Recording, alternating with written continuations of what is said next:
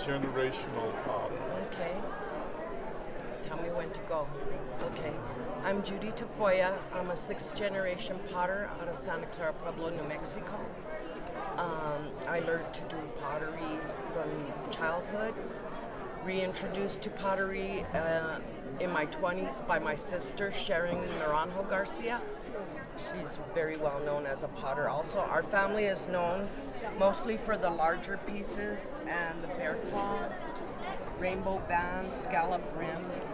These are all traditional pieces of Santa Clara.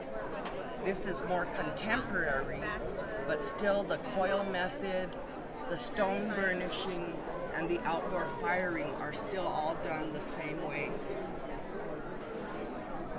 I carry several different designs besides the bear paw, which is the oldest design we have. I have engagement baskets with grandma's Abanyu. This was dated back to the 1930s on a piece of hers. So very strong design.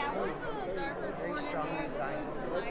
And I also do them smaller. I get bigger and I get smaller. I do miniatures.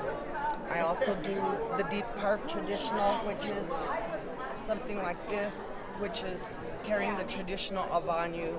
The feathers, we have the kiva step, cloud design, rain, the four winds, water, the kiva step, and ending in a geometrical tail.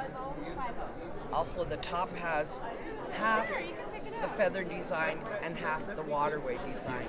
So that's something different for than just the regular feather design by itself. Yeah, so I do everything from digging the clay to mixing. We still mix by foot, right in the kitchen floor, and then all our pots are hand coiled and then deep carved, stone burnished, and then fired out on the ground. Thank you.